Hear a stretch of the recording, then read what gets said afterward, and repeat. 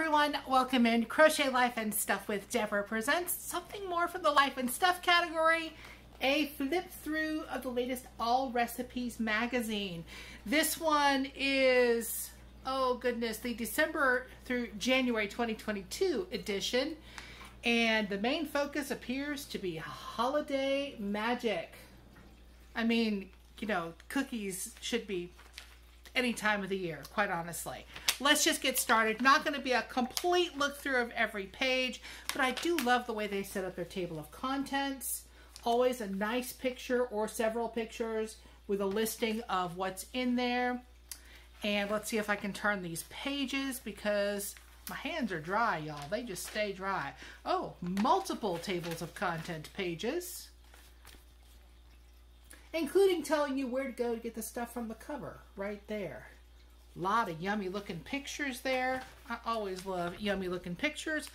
A lot of adverts in here too. And something else that this magazine does, which I think is really cool.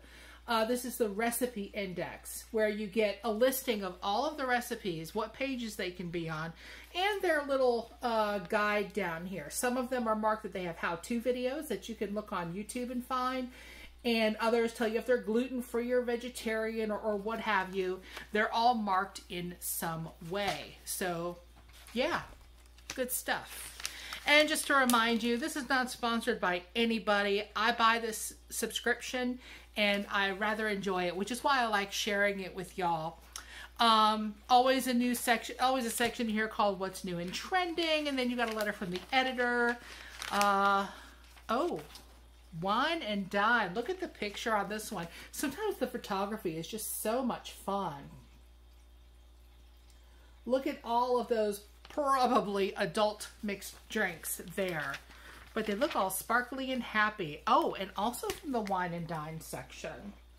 Wow. Yeah, the photography is lovely on this. This gives you wine pairings. What you can reheat to make for your little party. Yeah, I don't know people in person. Nobody comes to my house. And most of the time, I'm actually okay with that. I'm like in my own little bubble. Little bubble, it's a big bubble because I'm big, but you know, little bubble. Ooh, ooh, ooh, ooh. Oh, and they've also got a lot of like QR codes that you can scan to get more information on certain stuff. I mean, they really kind of try to integrate it. You know, some of us really do like the paper that comes in to be able to look through and flip through. But it is nice to be able to, you know, take it online if there's something you want to look at. Look at these though. Sweet vegan butternut squash soup. I don't care if it's vegan or not. That looks amazing. Yeah, that's one that I might check into. There's also a page number to where that appears as far as a recipe. Oh, and then there's some biscotti. Chef John's almond biscotti. Now, I have mentioned Chef John before. He's the one that always has, you know, interesting puns and things going on in his videos, but that biscotti looks awesome. I would never think of making biscotti on my own, but I think I've seen that video and it didn't look that difficult. If I remember, I will link Chef John up here because he is on YouTube and he is a blast. And some tips about, you know, adding sparkle to your party, again with the party. Gifts for a happy host. That's kind of neat. Things to bring to your host, you know, besides just a bottle of wine or something. Of course, there's also down here a little wine sampler. Oh, those are cute. Those would be perfect for me. Little bottles of wine. I like wine, but I'm the only person in the house that does. And I don't like it enough to sit down and be like, I'm going to have a bottle of wine. No, I like a glass of wine, and that looks just perfect. A little sampler. A little something, something. Oh, oh my. The trending, y'all. Chocolate. Chocolate is always the answer, isn't it? There's never enough chocolate in one's life sometimes. In this one, it's in season, cooked to follow, smells like the holidays, and cookie connection. Oh, and there are pages of beautiful chocolate things. Oh my goodness. Flourless triple chocolate cookies. dark chocolate hot cocoa. Ooh, ooh, ooh. Chocolate ganache layer cake. And look at this. And there's pomegranate seeds on top. That is stunning. That's more work than I'm willing to go through for a piece of cake, quite honestly, because I shouldn't have it anyway. But boy, it's beautiful. And all the directions right there telling you how to do it. Yeah. Yum, yum, yum. Oh, and here's something else with chocolate that a lot of people don't realize. In Mexican cuisine, they use chocolate in savory dishes. They're not like a chocolate bar. You don't stick a Hershey's bar in with your burger, okay? That's not how it works. But there's this thing called mole. And mole usually has a ton of ingredients. And look at that. This is a chicken mole. Yeah. Oh, that looks so good. With all the different chilies. And yes, mole is often quite delicious. And it says right here, it's a Mexican sauce made with dried chilies, nuts, seasonings, and often Mexican chocolate, which has a grainy texture from ground cocoa beans and an undercurrent of cinnamon. The rich, complex sauce isn't sweet per se, but the chocolate adds depth. Yeah. And it really does. A good mole is like nothing else you've ever seen. And there are as many different ways to make moles as there are families that make it, because it is all pretty individualized. Oh my, this looks pretty good too. Interesting. Something I probably wouldn't cook because I don't go out and buy filet mignon. But look at that. Filet mignon with chocolate port sauce, and it's pepper crusted. Okay, that looks pretty cool. Go past some of the adverts. They're introducing you to somebody named Chef Mo. To read about her a little bit later on. Hubby just dropped the mail off for me, so that was very sweet of him. And more adverts. Ah, smells like the holidays. And let's be real. You can almost smell that picture, right? The roast and the carrots and the potatoes and the onions. Ah, yes. Beef Stufado. Never heard of it. But it's got beef chuck, some onions and garlic, a little dry red wine. Also some cinnamon and nutmeg. A little bit of orange zest. That sounds really good, actually. It looks like a nice stew. Cinnamon pork loin and potatoes. Now, I often add cinnamon to savory dishes. I think it's really nice. It's nice in a rub. So I'll bet that's delicious. Pulao. Whole spice fragrant rice. That looks really cool. It's got cardamom in it and all kinds of spices. Making myself hungry. But that's what this magazine does, is it makes you hungry. Oh, I may have to make some of this. This is right up my alley. It's called Vanilla Golden Milk. There's milk, vanilla bean, turmeric, a little bit of sugar, which is also optional in this. That's kind of cool. Some cinnamon, black pepper, nutmeg, and yeah. It's like not eggnog. Yeah, that's how I refer to that. Not eggnog, because it's just like a warm vanilla milk. Not hot chocolate. Eggnot. Eggnot. Yes, the hubby just said eggnot. You know, they could have used that for the title. Eggnot. Love it. Here's something that looks pretty cool.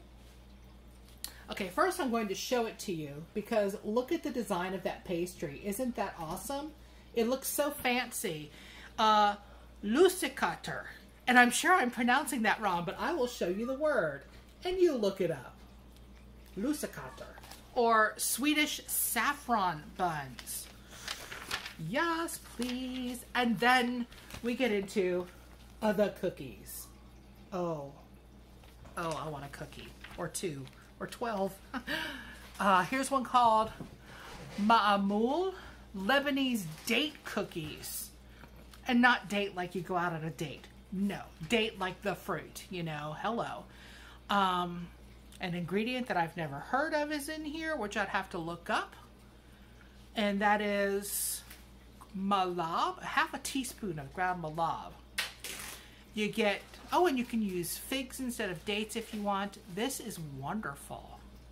And they look beautiful. Oh, and look at these.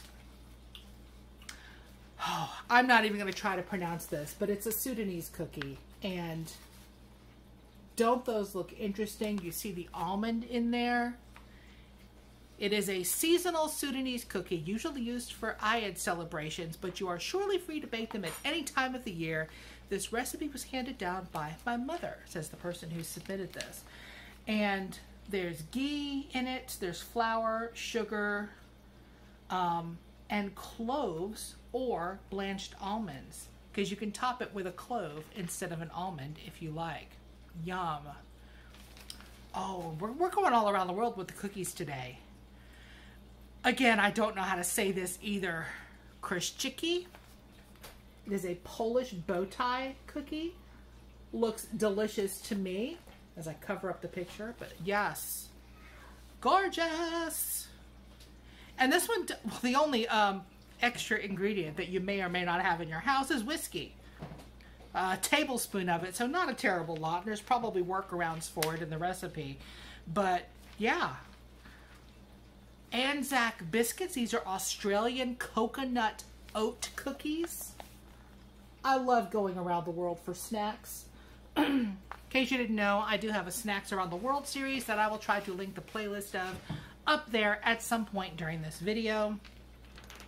And then we have some more adverts. DIY dulce de leche for your alfajores, dulce de leche sandwich cookies. Oh, I love dulce de leche. Those look neat. It looks like a lot of work to make dulce de leche yourself and then make the cookies, but yeah, that sounds really, really delicious. Okay, we're stepping away from the cookies for a hot minute for dinner fix. I haven't even looked to see what that is yet, but it looks good. Ah, meatless baked ziti. Okay, I'm on board with that. Weeknight winners for some quick sort of meals. Says you can have these dishes on your table in 35 minutes or less. Yep, you sure can. French onion beef meatball subs. Doesn't that sound delicious? Sometimes a sub or a sandwich dinner is just, you know, it's just what you need. It's not formal or fancy. And it's often like comfort food. Oh, there's even air fryer directions for this one for the meatballs. Stir-fried shrimp with snow peas and ginger. Substitute that takeout, y'all. Yeah. Yes. Yes. Stir-fried food is wonderful anyway. Oven-fried pork chops. Pretty, pretty. Okay. A lot of recipes in here. A lot of them. Oh, and this is interesting. This is called Meanwhile Meals. During a busy holiday season, downtime is a gift. Hence, our present to you a collection of delicious recipes with built-in breaks. Dishes that simmer and soften, deepen in flavor, or roast up golden brown and delicious with minimal attention. So relax, catch your breath, or slay something else on your to-do list during your meanwhile time. Tonight, dinner is almost cooking itself. I like that. These kind of meals, they give me time to crochet, quite honestly. You set something up, you put it in the oven, you make sure the timer's going. Yeah, you don't want to be like Sharon with her blaming Marie calendars for everything. You set your timer, you make sure your oven's on the right temperature, and you just move along. Chicken and veggie sheet pan dinner with olives and feta. That looks amazing. Oh, yes. Very pretty, too. Beautiful and appetizing. And you let it roast for nearly an hour while you do other things, like catch up on your crochet. Instant pot white bean soup with prosciutto. That looks lovely. And the Instant Pot really does make some things very, very easy. Lamb braised in pomegranate. Oh, this is another Chef John recipe. That looks delicious. And this is one that you know, you put it in the oven for over 2 hours. You got plenty of time to do other stuff. Shrimp sausage and fish jambalaya. Anybody who's had any food from the New Orleans region of the U.S., y'all know what jambalaya tastes like. It's good. It's spicy, but it's good. Something a little less spicy, but no less delicious. Look at those fresh sage leaves on there. Look at that.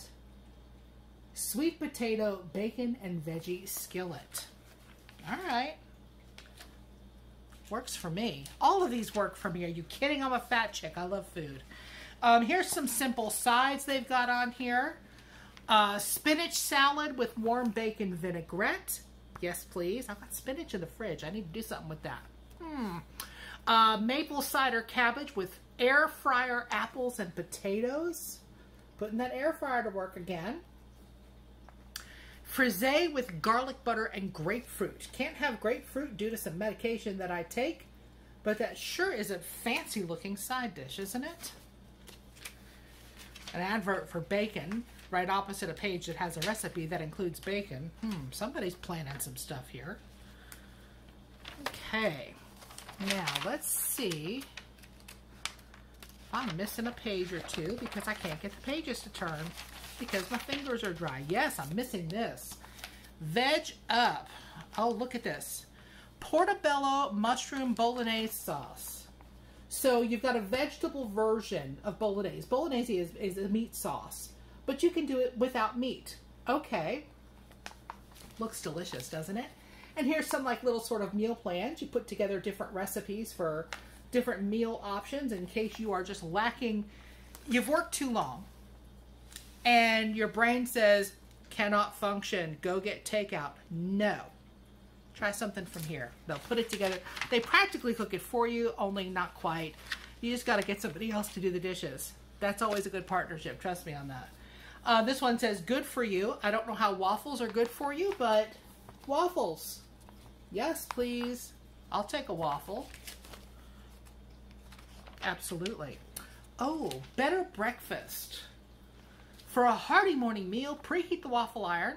This whole grain formula will satisfy a sweet tooth with minimal added sugars and saturated fat.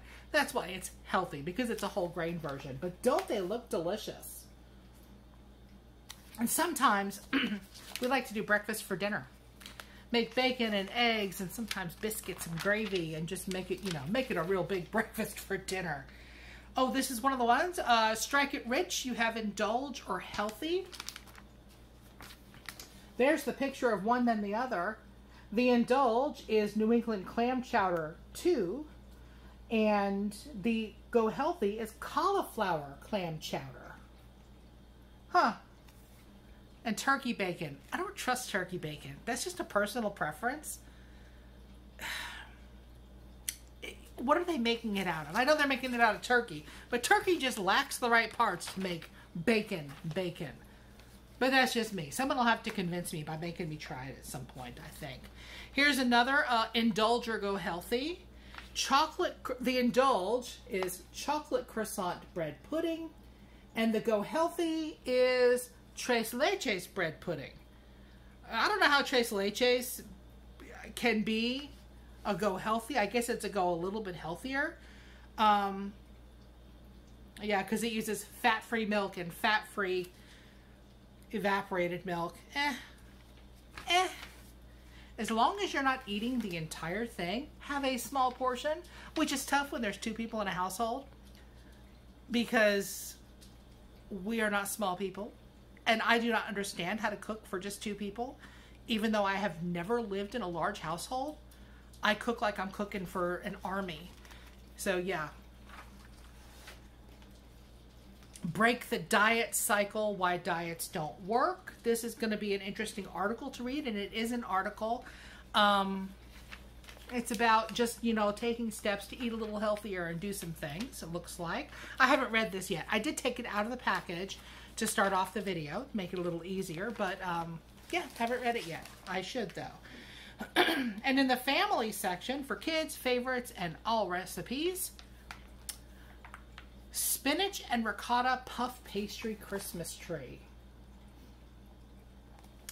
That looks amazing and super cute. And as long as the puff pastry is cooperating, not terribly difficult.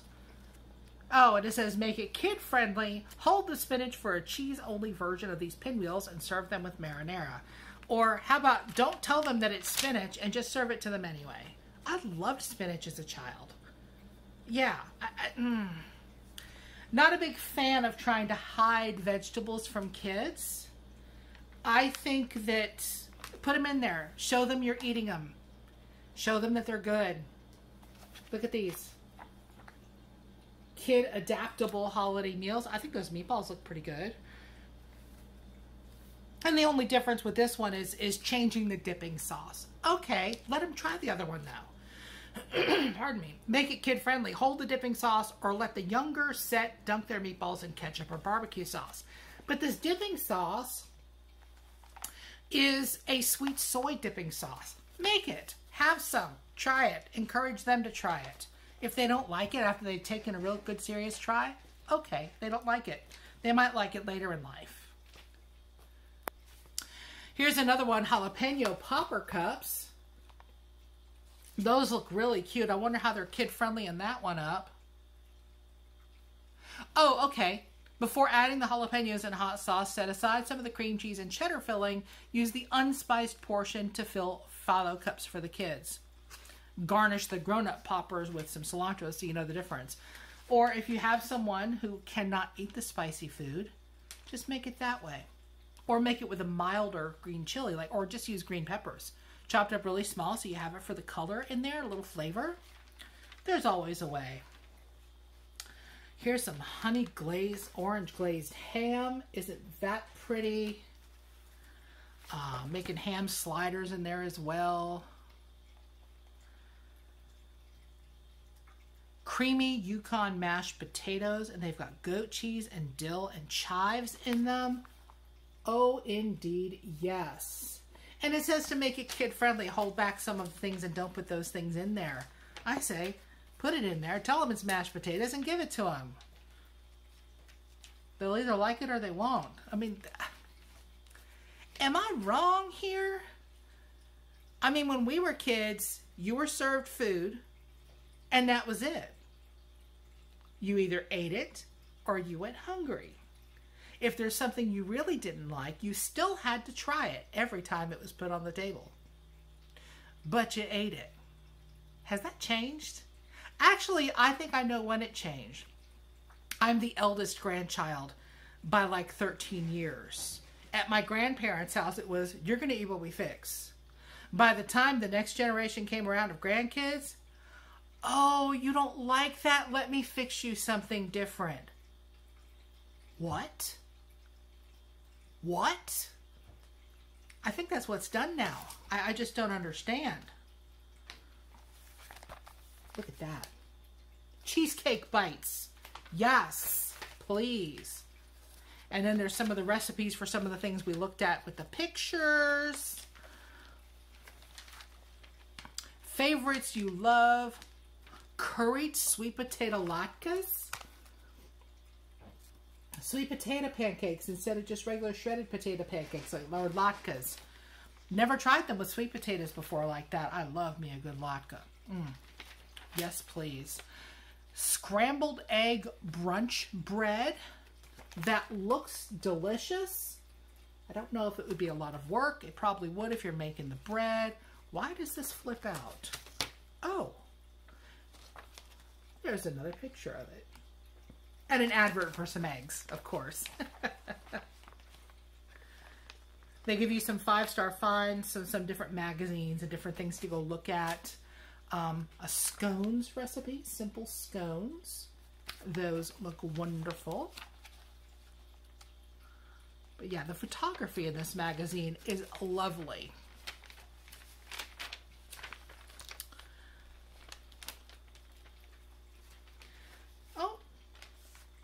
And a little focus on someone in the magazine with their kitties. I will definitely have to go read that because, yes. And they tell you about things that your dogs can eat and cannot eat because that's something that really needs to be thought about. And I believe we may have come to the end. Oh, no, we have not. More recipes. Wow. Roasted winter root vegetables. I love roasted vegetables. If you're of my generation and you ever had vegetables that you really just didn't like because, ew, they were gross or whatever, try cooking them differently than you had them when you were a kid. I hated Brussels sprouts when I was a kid. I tried them. They were gross. They were mushy. They were stinky. Ugh. Now, yes. Cut those little guys in half. Little olive oil, a little garlic powder, a little salt. Stick them in the oven. Roast them. Let them get a little bit brown, a little bit crunchy on the outside, but don't overcook them. They're brilliant. Absolutely brilliant. And the last recipe they have in here, drop it like it's hot, it says. It's for a warm white Russian. So they get you to eat all this food and they're going to booze you up. That sounds like a good idea, doesn't it? And of course, an advert for wine on the back. So what did you think about the Allrecipes this month? Or I guess 2 months. It's going to cover December and January. I love looking through them. I'm not a big recipe follower. I'm more of a, they give me an idea so that I can do it. And just, you know, play in the kitchen. I go into the kitchen. I go into the pantry, which is behind me. And I spin around like a nut, go back and forth a few dozen times, and emerge with food. Because that's how I cook. I'm not a big measurer. Yeah, throw some of this in there, a few of those, some of that. Oh, get that thing out of the back of the fridge. That'll be great in here. That's how I cook. How do you cook? Are you a real recipe follower? Or do you like to just wing it in the kitchen? That's why I don't bake. If you bake, it's very scientific. You have to do things a very specific way or things don't happen properly. Yeah, and I don't like following directions. Y'all have seen me crochet, right? Mm-hmm. It all ties together. Thanks for coming by for this flip through of this nice, thick Allrecipes magazine. There will be a playlist of my Allrecipes magazines down in the description down below, and all of my magazines, actually. There's also a book look, which is just crochet books and craft books, and a lot of other playlists that you may have missed. I'd love it if you hit the like button before you left today. If you're not subscribed, please consider doing so, and I will see you very soon. Bye, y'all.